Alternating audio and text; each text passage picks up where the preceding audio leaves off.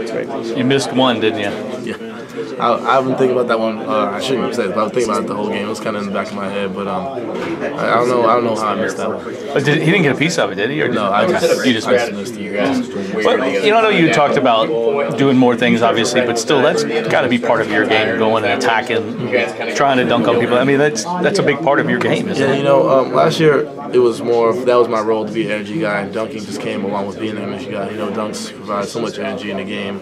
But I wouldn't say I've lost it. I just don't do it as much. But when the opportunity comes, I have to kind of seize that opportunity. But it didn't really work today. But hopefully next time around. Coach talked about the focus. Is that something that this team you feel like is going to be good at all the time? Especially since we're so young, once we get focused and locked in early. Walkthrough. We had a great walkthrough today. We're all locked in and focused. The gym was loud. Everybody was talking. And if we just continue to be locked in every game, we're going to be scary. Dom, you already just answered this question. I'm going to ask it again. When VJ and Adele are on the floor together, what's so good about them being together? VJ and Deng are so similar, but then again, they're so different. Deng is more of an anticipator in the passing lanes. VJ is more of a just uses his length in so many different ways, whether it's blocking shots, getting steals like he did today.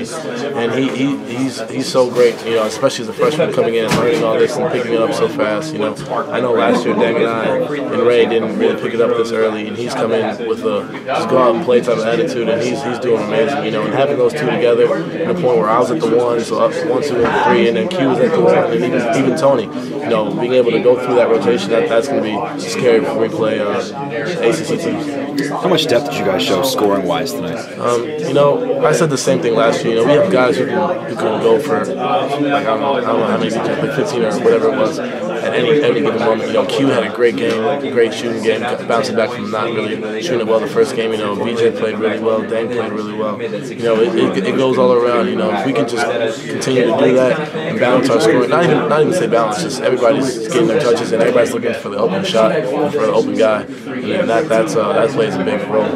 What did VJ show you tonight? Maturity, especially for a freshman. He's, like I said, Deng and I and Ray last year, we weren't really as caught up to the system as he is right now, and he's taking it, and he lives in the gym, and he's always in there, and he'll always be in there with Deng and I, and sometimes he'll just be in there for hours. That's dedication and putting in work in the film room, on the court. He's very mature. I'm glad he's paying off. This early in the season, Coach P rarely talks about how good defense is. So that's all he raved about after the game. What was so good about it tonight? I think he knows how good we can be on offense, and the fact that we did well on defense today was kind of he was kind of happy about it. This team shoots the ball really well, and the fact that we held them 31% is a victory. Not even forgetting the score, it's a victory to hold them 31%. And that's good. We showed maturity on defense, talking and focus.